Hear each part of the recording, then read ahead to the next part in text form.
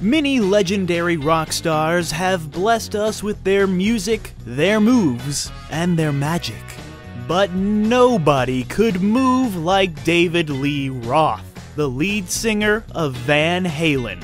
Well, the first one. He was like a rock and roll ninja on stage. Frickin' acrobatic. A man who truly embraced the label of rock star.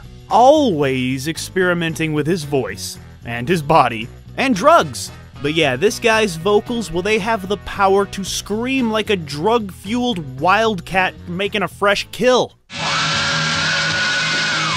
And all that spandex. So much spandex. And so much hair. And so much drugs. And sex. And rock and roll. But hey, that's the life. Right, everybody? I don't know. But yeah, he fully embraced that life to the point where it broke him. It made him crazy. Rumor has it David Lee Roth would literally go crazy. And it happened enough that the road crew of Van Halen kept a straitjacket on hand because they often needed to restrain this maniac musician. Wow. WTF.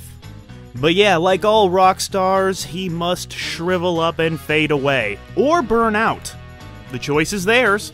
So yeah, did a life of hard partying, hard rocking, and hard rolling take its toll on good old Davy Boy? Or is he one of those rock star warriors who made it through, all the way to old age? Yeah, is he still rocking away into his golden years, but not on a rocking chair? Rocking kind of music? Well, if you want to know, class, just pay attention, because today I will be your hot teacher. Yeah, that's right, you really got me. So yeah, let's dance the night away as we jump into another episode and find out just what the f*** happened to David Lee Roth. Because everybody wants some. Everybody wants some!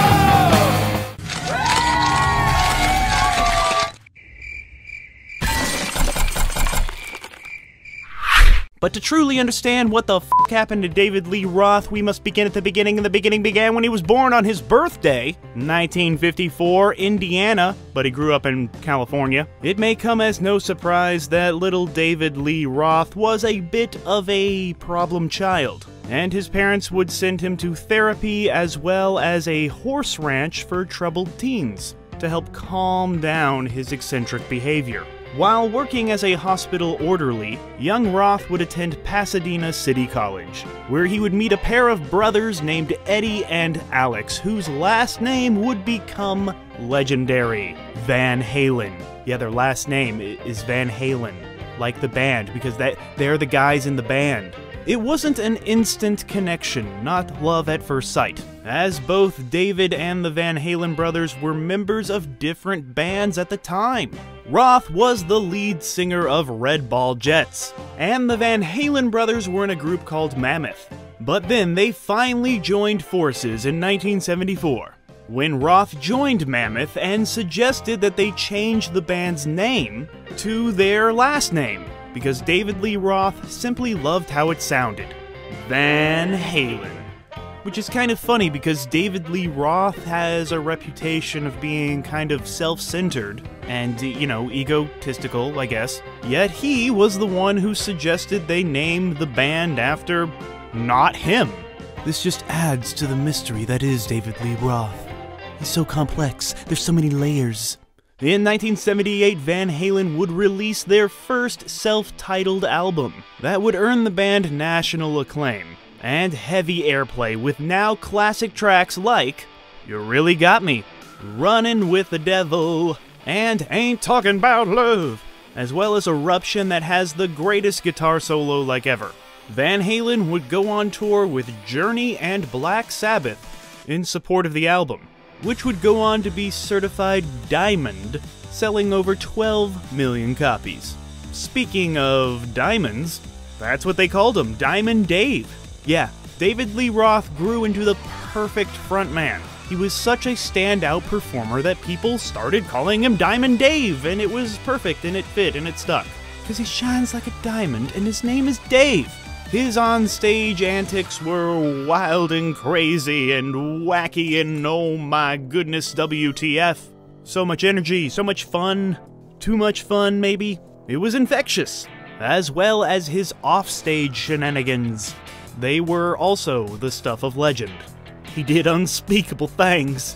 The early 1980s would see the band release several more now classic albums, including Van Halen 2, Women and Children First, Fair Warning, Diver Down, and 1984, with songs such as Dance the Night Away, and The Cradle Will Rock, Jump, Panama, and Hot for Teacher, all which became genuine classics that still, to this very day, receive continuous airplay on the radio and the streaming.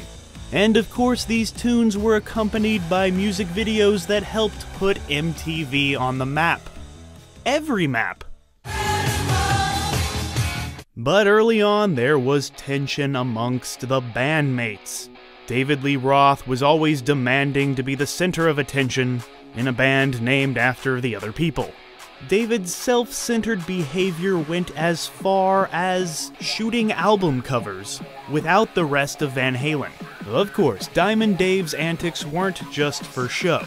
Offstage, Roth was as much the sex and drug-crazed rocker he portrayed on stage.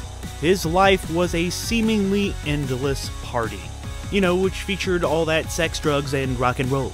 It went so far that David Lee Roth even had a color-coded system to tell his roadies which girls in the audience he wanted backstage. He would be like, her, front row, green, 7 to the left. Obviously, when you're a man of massive talent, the women, they throw themselves at you. And when you're in that situation, there's only one thing you can do.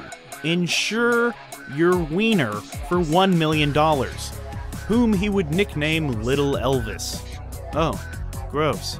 Of course, his sexual shenanigans were equally matched by his drug-fueled adventures, with countless stories of David and that illegal nose candy that he loved so much. Oh! Right up there. But all was not right with the band. Despite dominating the charts for several years, there was a rift growing from within. David Lee Roth was more interested in making fun party songs about women and sex and drugs and rocking and rolling, while Eddie Van Halen was more interested in a darker, more intimate sound. That age-old story. Creative differences. It would all come to a head in 1985, a year after their first ever #1 LP, 1984, when David Lee Roth would release a solo EP called Crazy from the Heat, which would contain the hit cover of California Girls. That would go on to have one of the most iconic music videos of the early MTV generation. Roth says that he wanted to test the waters of a solo career due to the fact that he felt Van Halen's music had become gloomy. And of course, these creative differences would lead to David Lee Roth being fired from the band, replacing David Lee Roth with the Red Rocker himself, Sammy Hagar.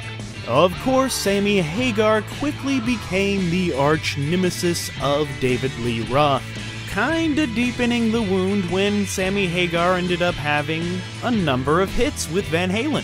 I mean, Van Hagar. At times like these, I often like to quote Joe Dirt. Here's my favorite bands: AC/DC, Van Halen, not Van Hagar, Skinner, Def Leppard. All right, I want you to settle down. Don't make me call your probie officer here. So for the next decade, the band continued to have success, until splitting ways with Hagar, also due to creative differences, around 1996. Thus, we ask the age-old question, who was the better Van Halen frontman? David or Sammy? The world may never know. It's David. Hagar is fine, but David Lee Roth reigns supreme. If you disagree, please yell at me as you comment your comment in the comments. And while you're there, you might as well like, share, subscribe, and click that notification bell. After that, David released his first solo LP, Eat 'em and Smile, topping out on the Billboard 200 at number 4, as well as selling 2 million copies in the US, followed by the second LP, Skyscraper, which would feature the hit single Just Like Paradise, and would top out on the Billboard Hot 200 at number 6, and again sell over 2 million copies in the United States alone. The tour would be notorious for David Lee Roth's stage antics, with him doing some wild and crazy things like surfing above the audience. But of course, most of his new bandmates would soon quit, and I'm sure David Lee Roth is to blame. David's next solo album would be 1991's A Little Ain't Enough.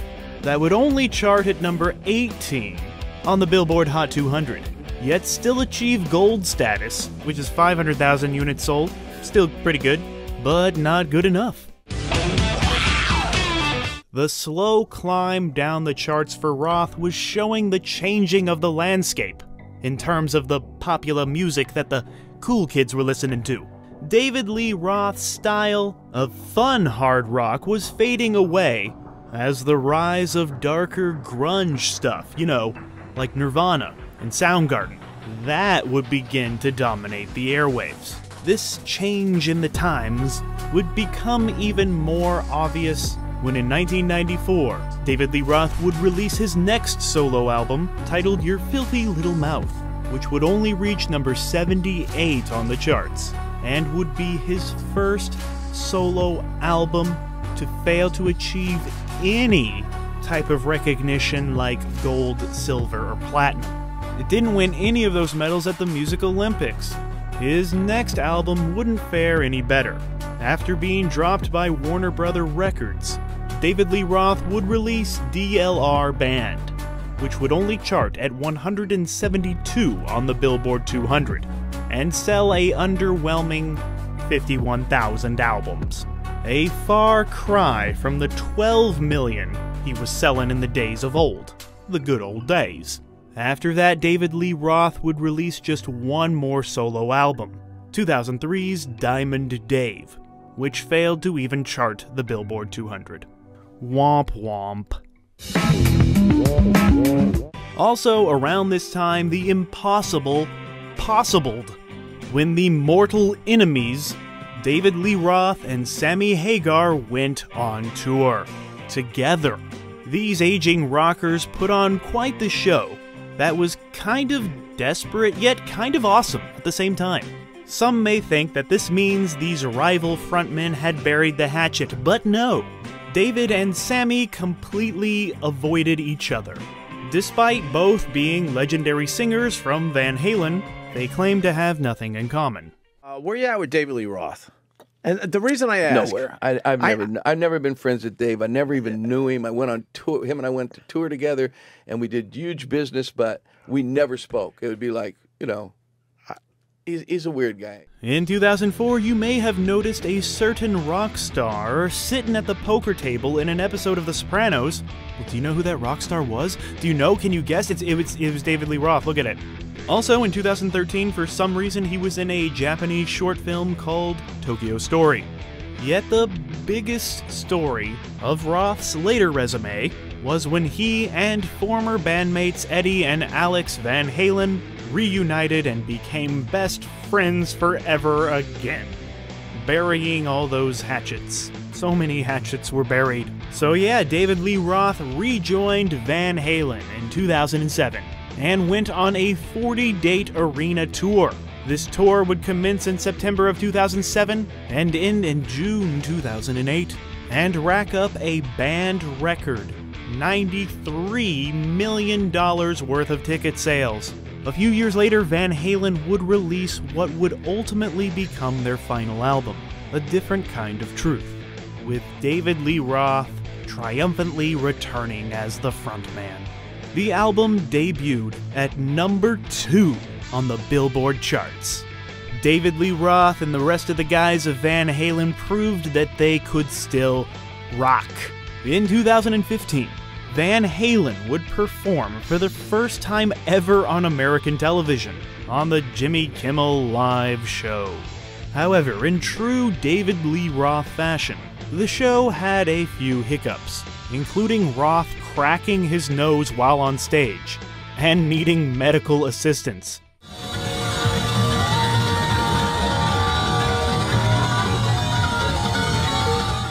David Lee Roth is one of the most original and unique voices in the history of rock and roll. He epitomized what it means to truly be a rock star. But here is what makes David Lee Roth so different.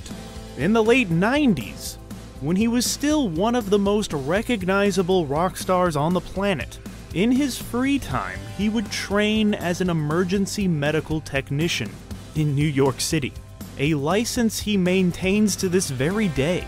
Can you imagine having a medical emergency? And as these medical professionals are loading you into the ambulance, you look up and you see the face of the former lead singer of Van Halen, and he's checking your vitals and stuff. David Lee Roth is also a master martial artist, apparently. You know what? Yeah, a skill that he brought to the stage. He trained in several forms of martial arts since he was 12 years old. Just think about this for a second. David Lee Roth is a Brazilian jiu-jitsu trained, emergency medical technician, global legendary rock star. All of that is on his resume.